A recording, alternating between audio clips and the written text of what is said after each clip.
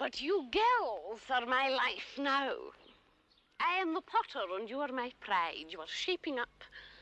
Soon you will graduate to the senior school and I will no longer teach you, but you will always be Brodie girls. Ah, here comes our Mr. Lowther. Our minstrel sweet, oh, sing unto me roundely, oh, drop the briny tear with me, di-da-di-da-di-da-di-da, and like a running river be. Now, Mr. Lowther, you must cooperate with the fattening project. It will enrich your voice. Crusoe had the appetite of a giant. La donna mobile. Good care you take of me.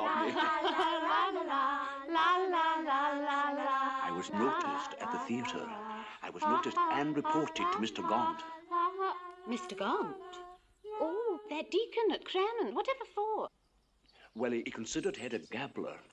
Well, he said that the choirmaster of his church had no business attending that sort of thing with an unmarried lady and children. Oh, I defended myself. Fiercely. Well, girls, as you hear, there's now been an attempt to persecute Mr. Lowther on our account. One must never succumb to provincial ignorance. Mr. Lowther did not. Nor shall anyone under my tutelage. Now, eat up, Mr. Lowther. What is it, Sandy? Miss Mackay is watching us from her window. Oh, indeed. I wonder how many more picnics we will be allowed before Miss Mackay thinks fit to patrol the grounds. It is Miss Mackay's hope to harass me into leaving Marcia Blaine.